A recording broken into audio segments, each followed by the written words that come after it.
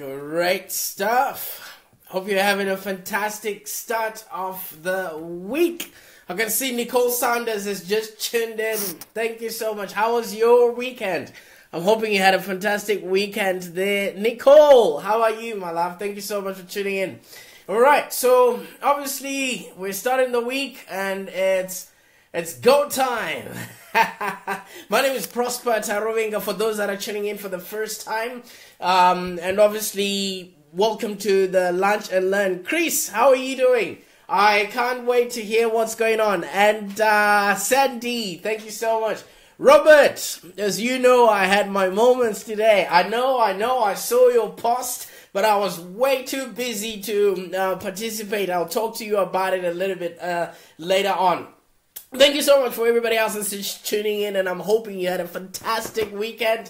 And as you all know, I viscerally believe that the reason why I'm doing these shows is to help you to have a business that's profitable and enjoyable.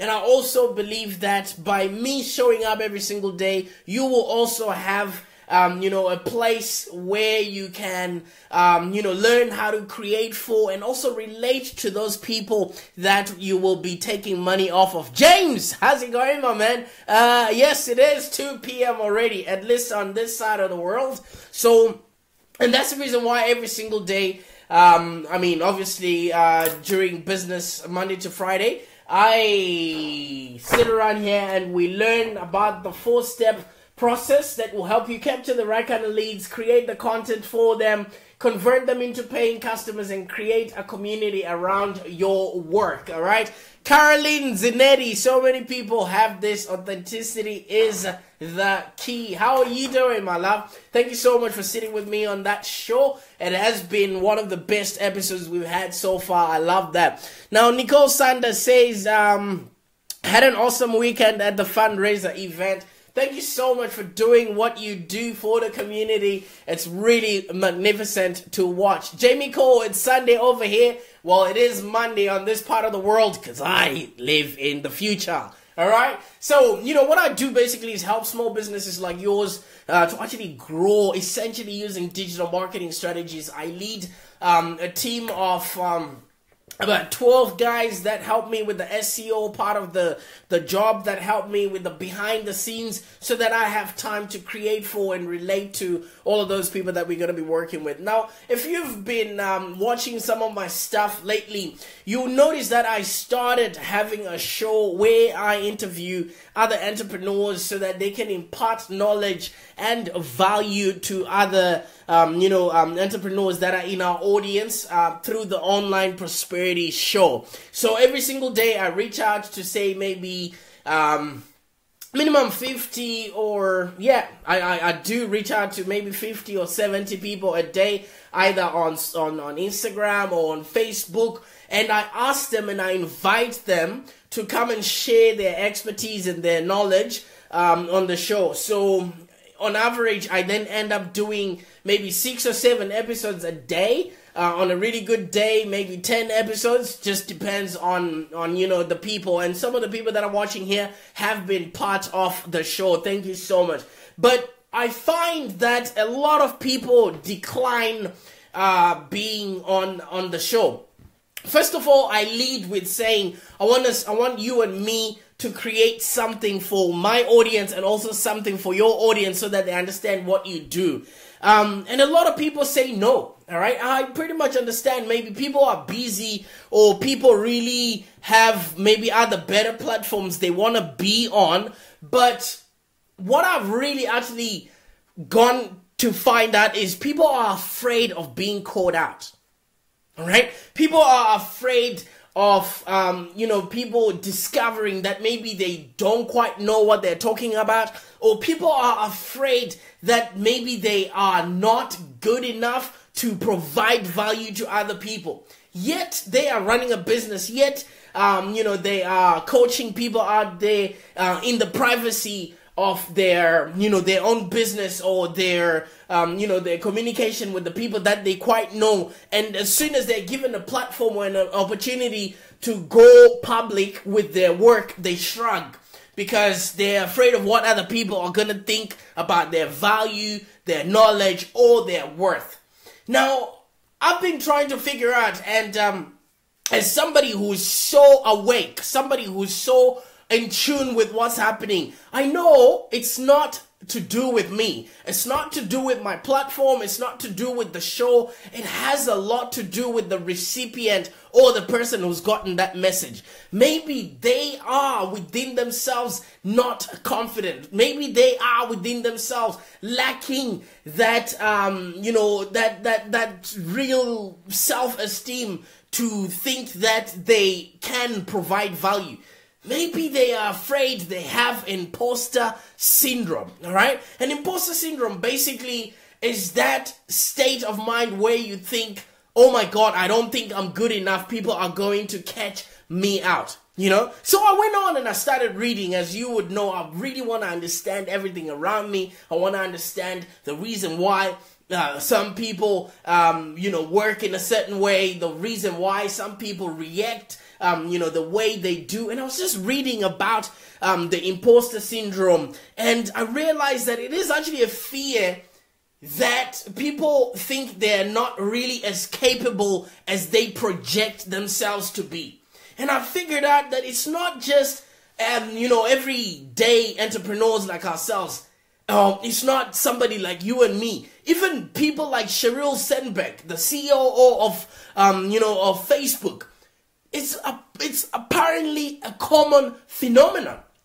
You know, even people or actresses like Judy Foster, according to Quartz, they are actually afraid of stepping into the limelight because who they are in person is not who they think the world perceives them to be.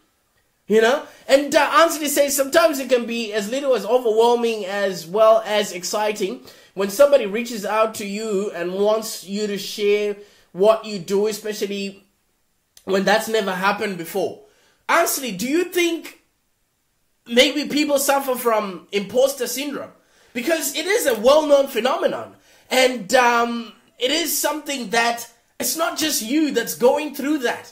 Because as human beings, we have a perceived version of ourselves which is basically not in direct correspondence to what you think the world thinks of you. First of all, let me tell you something. Nobody cares. Everybody's just really trying to figure out where they're going to get their next meal, where they're going to get when are they going to get laid next, what are they going to wear, what are they going to talk, or what are they going to say. That's always happening in people's mind. And we also then get caught up in what we think other people are thinking about ourselves. And that's when you now start suffering from imposter syndrome. Whereas you're being given an opportunity to share your message to people that never knew of your existence. Apparently you can actually take a test, online. I think if you look it up, you can check it out to see whether this anxiety-inducing condition is what you have. So you know what I did? I actually did take that test, and I came up, relatively clean. Because first of all, if somebody reaches out to me and says, hey Prosper, I want to talk to you about this, automatically I give them my calendar, automatically I ask them, what are we going to talk about? Automatically, I don't even ask so many questions. I'm just like, I'm here, let's do it. So I think maybe the reason why some people feel inadequate is because they're not prepared enough.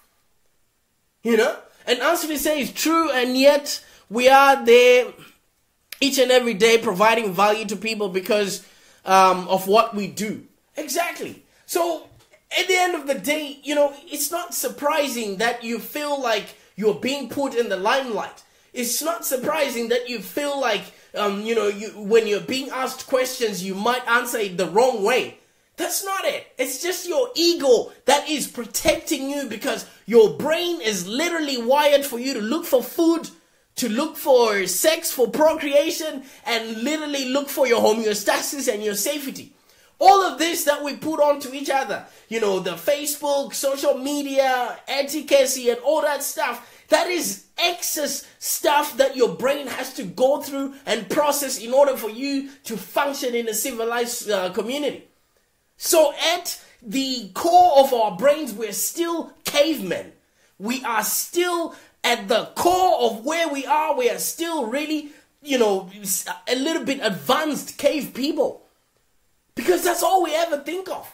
No matter how you think civilized you are, your brain will tell you exactly where you belong, which is in the cave.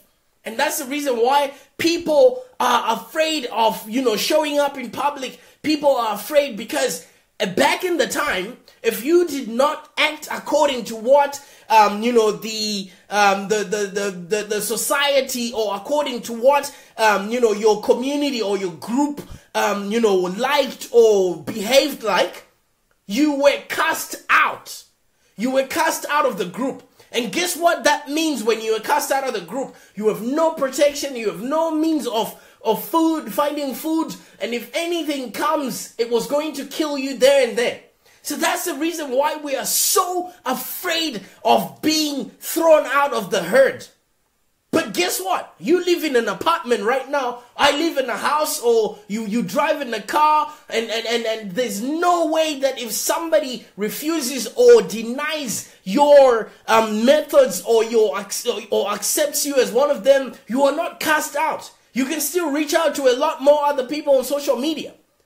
So it's very difficult for us to now understand we are no longer living in the caveman eras, because our brain, our limbic brain, is wired for our own protection. So that's the reason why people go into fight or flight mode, because you are there to protect yourself. And when you're in fight or flight mode, guess what happens? Your brain stops your brain stops thinking of all the activities that could help you move forward. Chris, thank you so much. I appreciate you too. All right? Because when you're functioning right now, your brain is working towards you having a 10-year, 20-year lifespan. Your brain is thinking of your future and all that stuff. But as soon as you're afraid, as soon as you get caught like a deer with the headlights, guess what happens? Your brain is just focusing on getting you out of that problem. You stop thinking of what you're supposed to do. You stop thinking of how many people you can help. You now just think from a place of ego. Guess what that says about you now? Instead of you going, oh my God, I'm so sorry, I probably didn't have much to contribute, you are now being just treated as a douchebag because you have allowed the fear to consume you, and now you can't even reach out to an audience that was anticipating your message, and now you're just stuck in there with no one who actually really wants to hear your message. And it's not surprising. We're getting older, and the older we're getting, the more exposure we need to be having, but we don't quite know our strengths and our weaknesses up until somebody points them out to ourselves, or if we actually read and discover what those strengths and weaknesses are. So sometimes maybe you're achieving a lot in life. With every achievement, there's an equal and opposite reaction, which is usually humiliating. Sometimes we are afraid that our skeletons in the closet would be shown in the open if somebody reaches out and says, hey, listen, I want to talk to you about your work. So your self-image is pretty inconsistent with what, the reality you think you're presenting out there. Do you know people go into the bathroom to do number twos?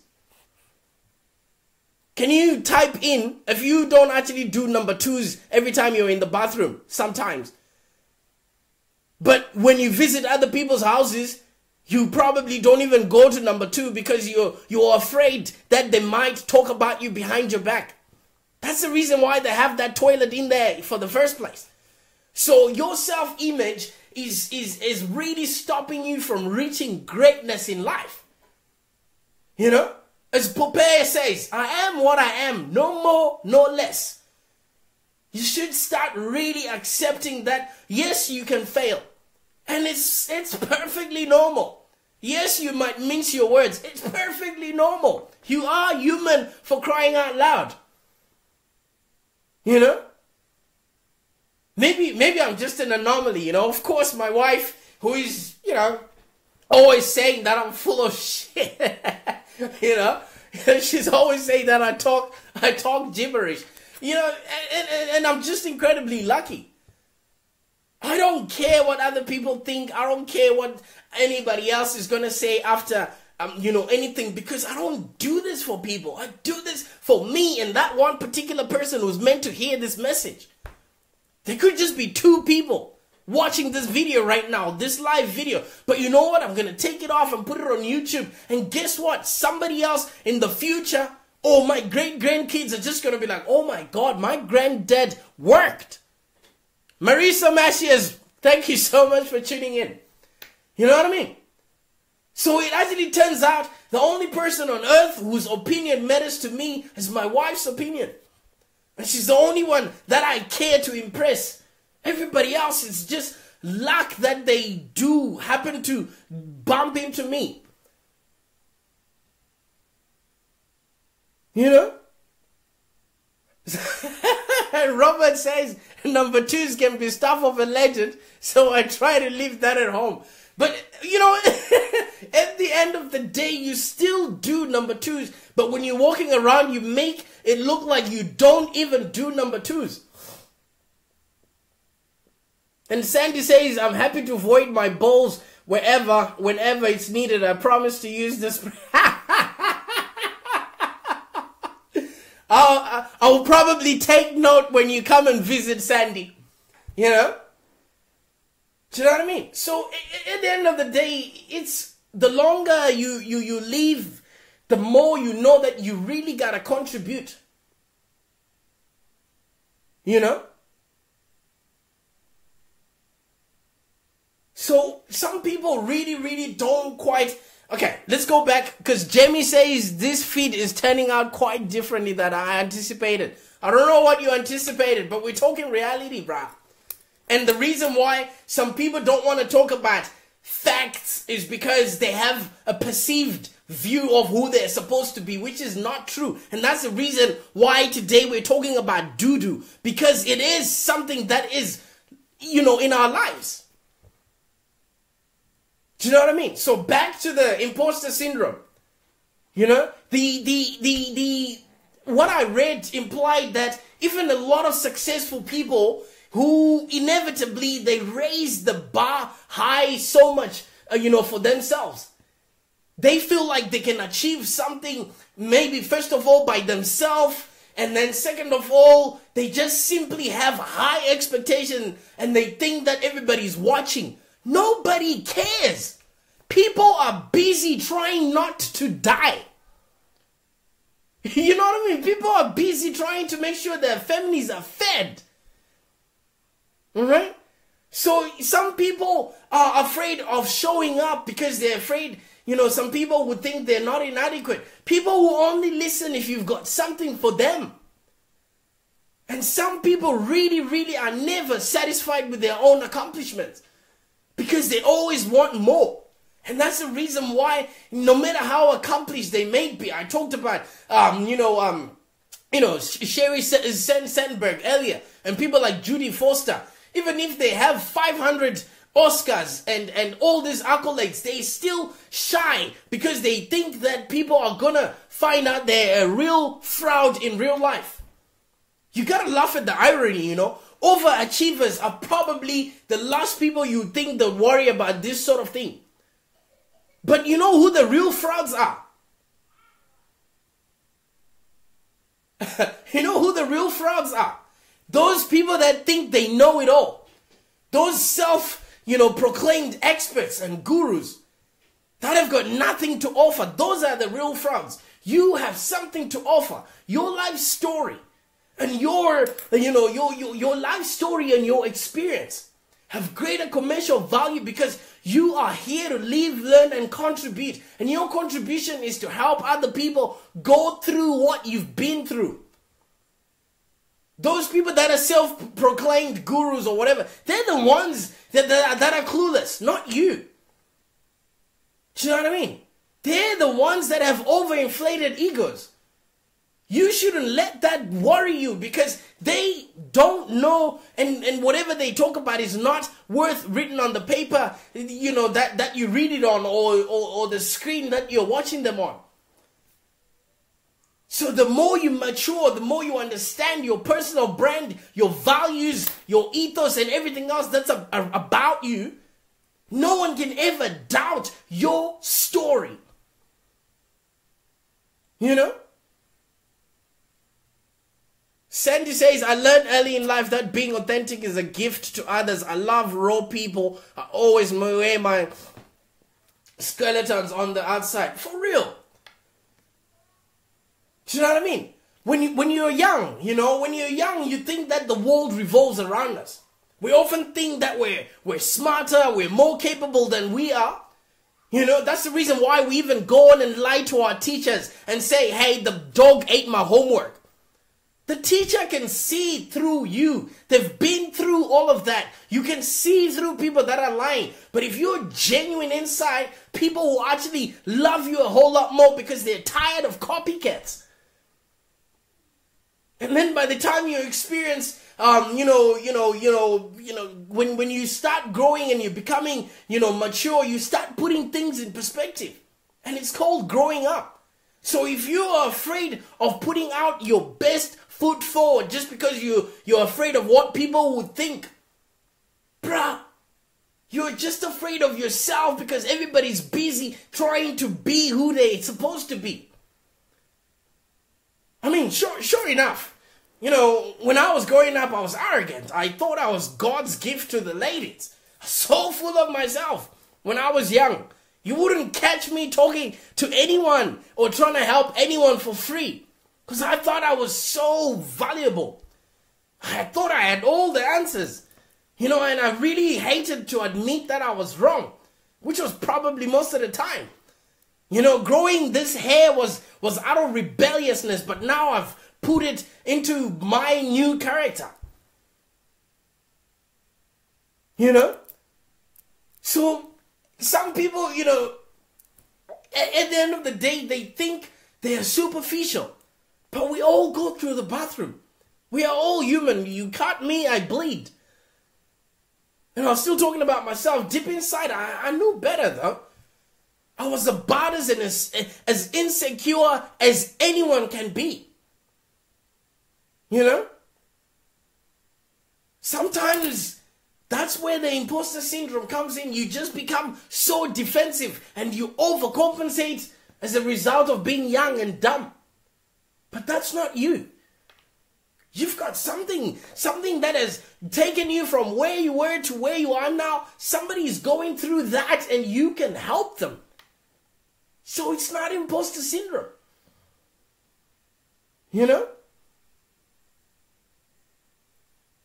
Sometimes once you start achieving, once you start having people coming back to you, maybe that will give you the strength in gaining the confidence that you can actually help people. But obviously, in cultures like the Australian culture where there's what is called the tall poppy syndrome, maybe the reasons why our culture often, associates success with privilege or luck is because a lot of people don't go out of their way and they're just meant to, be the standard. You just really, really, really need to step out of who you are, find out what are your strengths, what are your capabilities, and just be real. Charlie, man, how's it going? Because, look, if you really want to know what drives highly, accomplished people, it's usually the passion they have for their work. So make that your credibility. The fact that you're waking up every single day and doing what you're doing, you are credible enough because you're doing something to achieve something and you're going to get results from it. And if you're always striving for more and if you're always seeking out to really, really help and, at the end of the day, sometimes we just paralyze ourselves by thinking we're not adequate enough. We don't seek out for help because we're afraid that people will find out that we're incompetent. And guess what the other biggest thing is? A lot of people don't seek out an accountant because they're afraid of showing their books and they're afraid of showing that they're not actually making money. The bar is never high enough. There's always somebody who is richer. Have you ever noticed, even Jeff Bezos, he's always struggling to be the richest person because maybe somebody comes in, Warren Buffett just does a deal and then all of a sudden he's the richest. And then tomorrow morning somebody comes in and they're the richest. The bar is never high enough. You can never be it. There's always somebody higher. So learn to accept that. And once the confidence that you need has to come from within. And stop taking your insecurities and your fears to become your narrative. You are human, doing human things. Every person that you see, every celebrity sits on the toilet and does number 2. No matter how successful you get, you're always going to have a little, self-doubt that's going to be lurking behind your mind. But don't let that stop you from reaching just because you think you're not good enough. You're just human. And I guess we all have a little imposter syndrome inside of us, but then don't let that stop you, bro. Once you define your personal brand, you will notice no fingers are the same height. So who are you comparing yourself to? There's no finger that's the same height as the other one. So if you're going to say, oh, maybe I'm not good enough, according to who, bruh? According to who? Just go out there, tell your story, and then you'll find out there's other people that can actually help you, or they actually need to be to be helped.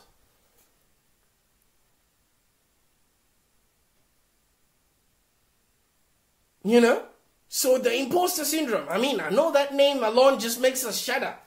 And, yet the real effects of it is you're just stopping yourself from actually reaching out, because you can't climb the mountain or a tree with your hands pursed like this or your hands in your pockets. If your hands are too full of your ego, how are you going to be able to receive? Let go of that ego. Everybody else goes to the toilet, bruh. So sometimes, when you feel like an imposter, it shoves you in the shadows. It prevents you to put out your best work. It forces you to live in the fear of being found out. And the more people don't know who you are, the more you are not even anything.